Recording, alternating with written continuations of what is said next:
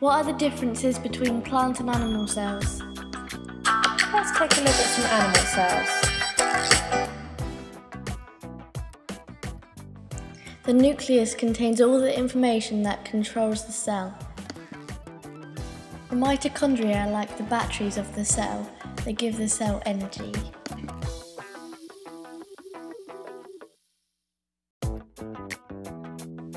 The cytoplasm is a jelly-like substance that supports all the cell's contents.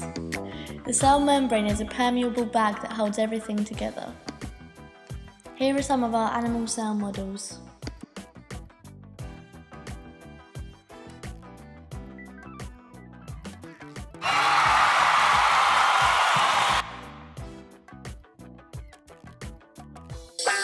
From the complicated to the more simple, modelling can really help us understand more about cells and what's in them.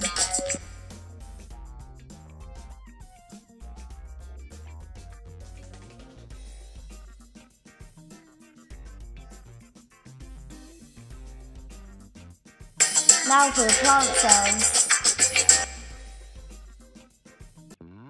Plant cells have chloroplasts where they make their food from sunlight, carbon dioxide and water. Look at the key for this model.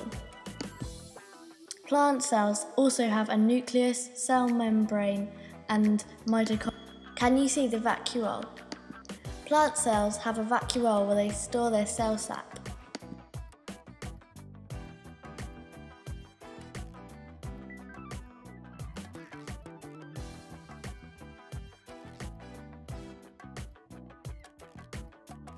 Plant cells have cell walls which help give them support.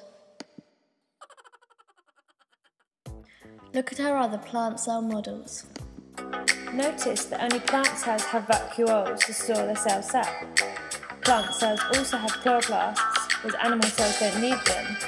And plant cells have a cell wall, which again animal cells do not need.